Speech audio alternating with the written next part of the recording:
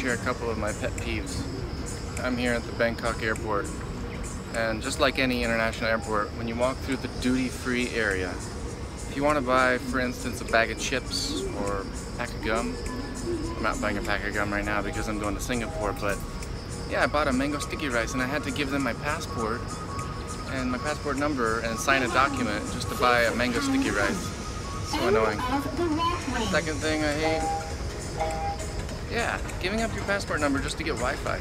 This is ridiculous. Lastly, my taxi cab driver was really nice Buddhist guy, but when I asked him to use the meter rather than give me a flat rate pricing, I said, I would prefer if you just use the meter.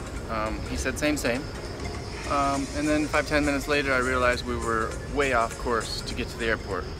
So obviously changing to the meter meant an extra 20 minutes to get to the airport. Whatever, I still gave him a small tip, but it's just a bummer.